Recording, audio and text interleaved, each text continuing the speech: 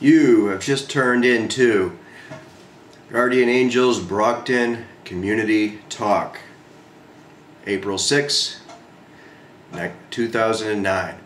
What we're going to talk about today, I read another article in the Enterprise that's disturbing. It says, more mass murders possible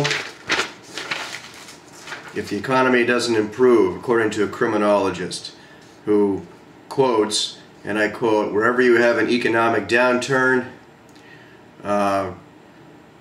there's a direct correlation with an increase in violent crimes. Now,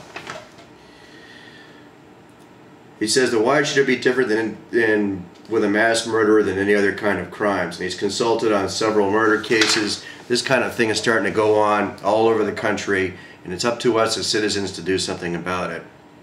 But what can we do? Are we powerless? Can we do absolutely nothing about it except watch the news as our fellow citizens continue to kill each other, kill their families, kill their children, and go to jail and completely come unglued? There are a couple of things we can do.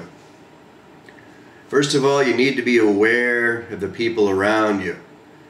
Watch what they're doing. Are they starting to get depressed? Are there problems going on? Have they lost their job?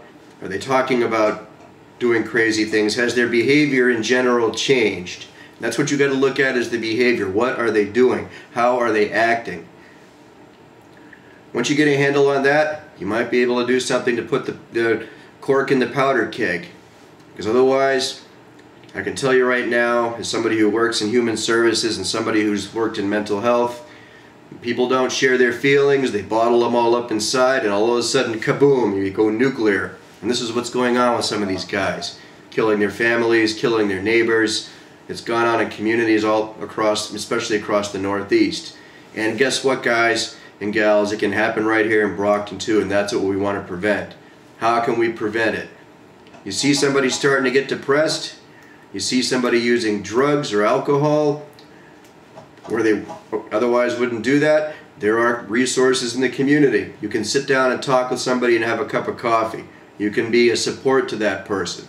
You can say, look, I'm concerned with what's going on with you. I don't think you're heading in the right direction. I suggest you see a counselor.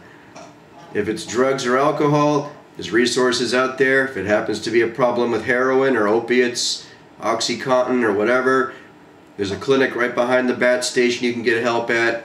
If you have to detox from other kinds of drugs, you can go to High Point, you can go to Brockton Detox. You can go online at the State of Massachusetts website and find other resources as well. The bottom line is being there for each other. We need to come together as a community and as families and as friends and make sure that this kind of thing doesn't happen here in Brockton. So my message to you today is keep an eye on your friends, keep an eye on your families, don't neglect them. Remember who you are as a citizen. You're not just a bystander. You're somebody who can take action. You're somebody who can pick up the phone and say, yo, this guy is about to blow. Can you come down here and take a look? Don't be afraid to pick up the phone. Sometimes it involves a thing that we call a Section 35, where somebody is involuntarily hospitalized for substance abuse. Sometimes it involves what we call a Section 12, meaning that they're involuntarily committed, at least briefly, for an evaluation psychiatrically. Because let's face it, people who blow their tops and kill a bunch of people don't just do that in a vacuum. It's usually a buildup of pressure inside, all kinds of emotions that they don't know how to deal with, and then all of a sudden, kaboom, you find out that they take a shotgun or a 9 or an Uzi and they're killing their neighbors, they're killing their families, ultimately they're killing themselves or being shot by police. We don't need this in Brockton. We've seen it elsewhere. We know that we have an economic problem here in Brockton, but we are not helpless to help our friends through this crisis. We are not helpless. We can point people in the right direction. We can suggest they get counseling, but most importantly, don't just stand by and do absolutely nothing. Because you stand by and do absolutely nothing, then you become part of the problem and not part of the solution. And also, when you're patrolling the streets, like we do in the Guardian Angels, we keep an eye out for people who might do things like this. You can join us, you can patrol with us. Somebody who's going to go out and commit a violent crime, they're much less likely to do it if they see a bunch of guys in red berets and jackets coming along. Join the Guardian Angels, help us out. We also have some other ideas. We want to start youth programs here in the city. If you're interested in doing that sort of thing, visit our website, www.brocktonguardianangels.com.